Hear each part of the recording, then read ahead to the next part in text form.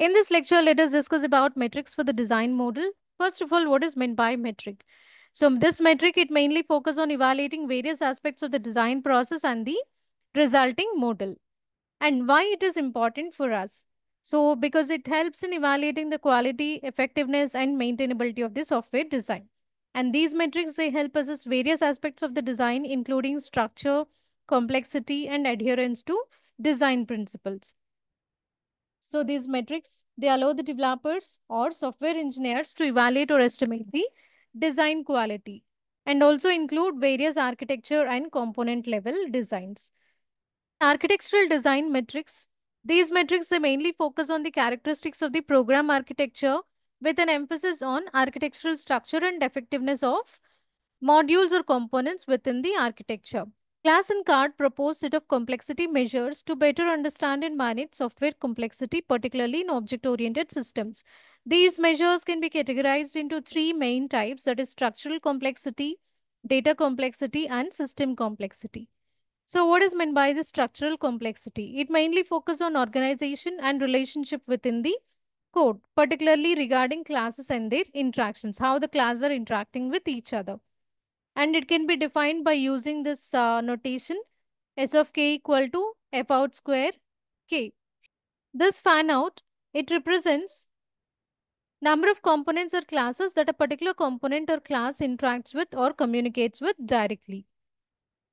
And in the context of software design, it often describes how many other classes a specific class depend on. Second one is data complexity. It mainly evaluates the complexity arising from the data structures and attributes used in the system. So we can consider this as a complexity within the interface of the internal module. And it can be defined by using this notation.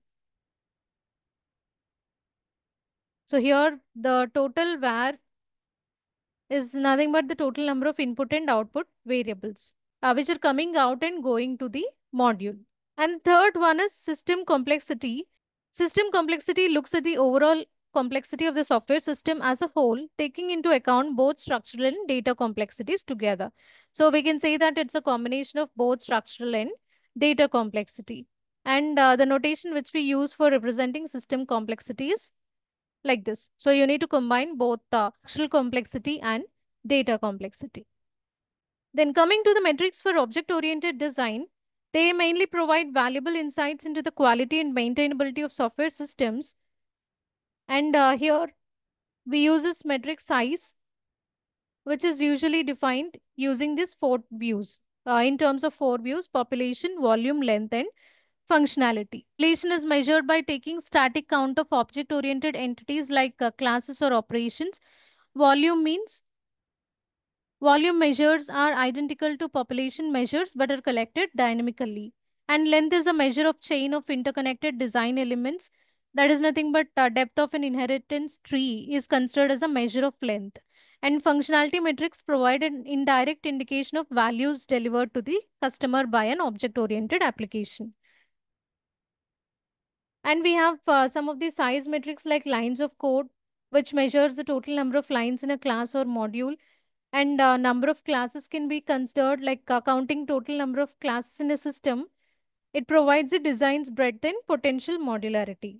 Or else, number of methods can also be taken as a metric for size, which indicates total number of methods within a class. And second one is complexity, which measures the number of independent paths through a method or class, indicating its complexity. So if higher the value, it suggests more complex code that may be harder to test and maintain. So it can be examined by examining how class of object-oriented design, they are interrelated to each other, which is nothing but cyclomatic complexity. Or else you can take weighted methods per class also, which counts number of methods in a class weighted by their complexity. And the third one is coupling, the physical connections between elements of object-oriented design. It represents coupling within the object-oriented system. And say if the coupling is low, then it indicates better modularity and reduced interdependencies. Next is sufficiency metric. It evaluates whether a class has enough methods to fulfill its responsibilities, and classes with too few methods may not encapsulate functionality effectively. Completeness. This metric assesses whether a class or module implements all required features as specified in requirements. Incomplete implementations can lead to functionality gaps. Next is cohesion. So this cohesion, it measures how related the methods of a class are.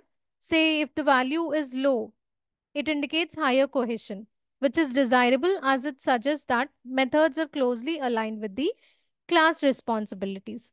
So that the metric is nothing but lack of cohesion in methods, which is also represented as LCOM. And cohesion among the classes, it helps in evaluating how well the classes within a package or module work together. Then we have similarity. This metric assesses how similar classes are based on attributes and methods. High similarity may indicate opportunities for code reuse or refactoring into a base class. Then volatility. It measures how changes in one class affects the other. Lower change propagation indicates a stable design, whereas higher values can indicate a fragile design. And it even tracks the frequency and types of changes made to classes over time. Say if there is higher volatility, it indicates areas that may require stabilization or refactoring. Then class-oriented metrics, which are used in software engineering to assess the quality and complexity of the object-oriented software systems. Here we have few metrics like weighted methods per class. This metric counts the number of methods in a class, giving weight to each method based on its complexity. Say if you take cyclomatic complexity. And it calculates some of the complexities of the methods which are represented within a class. Then it provides the overall complexity based on size and complexity of the methods. Then second one is depth of the inheritance tree. This metric measures length of the inheritance path from class to root class in the inheritance hierarchy.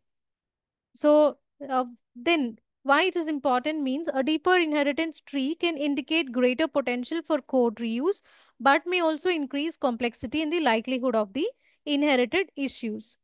A depth of inheritance tree, it can indicate increased complexity as changes to the base class can impact multiple levels of the derived classes in the hierarchy.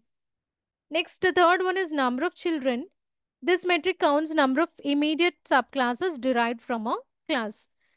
A higher number of children can indicate class that is more likely to be reused and suggest good design, but it can also mean the class is more complex due to its responsibilities.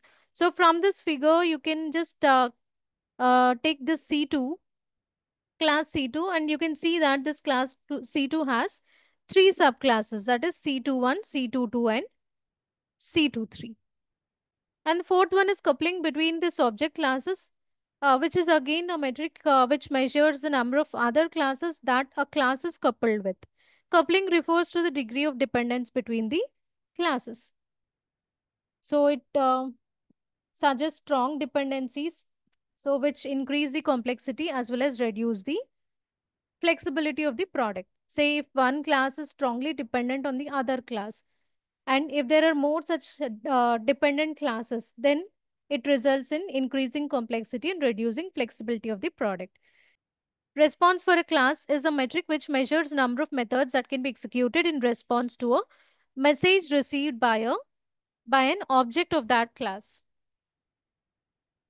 including methods in the class itself and methods in classes it collaborates with. Say if this RFC value is high, it indicates more complex class and may suggest a need for refactoring. Then lack of cohesion in methods, which measures how related and focused the methods of a class are. So say in class we have 2 to 3 methods. So using this metric, we can measure whether those methods in a class are related to each other, how much they are related to each other.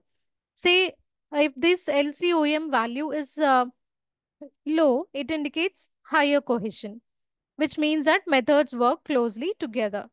So here always high cohesion is desirable as it suggests that class has well-defined responsibility. Say if there are no methods which access the same attributes, then LCOM value is considered to be 0.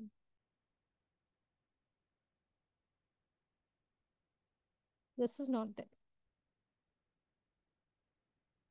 Next, operation-oriented metrics. These are important for evaluating the quality and efficiency of operations or methods within an object-oriented system. First one is average operation size. This metric calculates the average size of operations in terms of lines of code or number of messages sent by the operation. Say, for example, if the number of messages sent by single operation increases, then it clearly shows us that the responsibilities are not well allocated to all the operations within a class. That's why only single operation is sending all the messages. You can derive formula for this average operation size as total lines of code for all the operations divided by total number of operations. Second one is operation complexity, which assess the complexity of operations often measured using cyclomatic complexity or other complexity measures. Next, third one is average number of parameters per operation. This metric calculates average number of parameters accepted by operations. Say if the number of operation parameters are more, then you can find more complex collaboration between the objects. High average number of parameters can make methods harder to understand and use. Ideally, methods should have limited number of parameters to enhance clarity and usability. Then we have user interface design metrics, which are essential for evaluating the effectiveness, usability, and overall quality of a user interface. These metrics helps the designers and developers understand how well the user interface meets user needs and supports a positive user experience. A typical GUI uses layout entities like graphic icons, text, menus, windows, etc. to help the user in completing the tasks.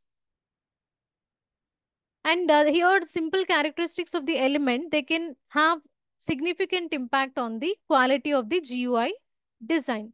The number of words, links, graphics, colors in the fonts which are present in the web page, they actually affect the complexity as well as quality of the page. Here we have few important user interface design metrics like usability metrics, user satisfaction metrics, engagement metrics, accessibility metrics, and visual design metrics, which evaluates how effectively visual elements are arranged to guide users' attention and also measures the contrast between text and background colors.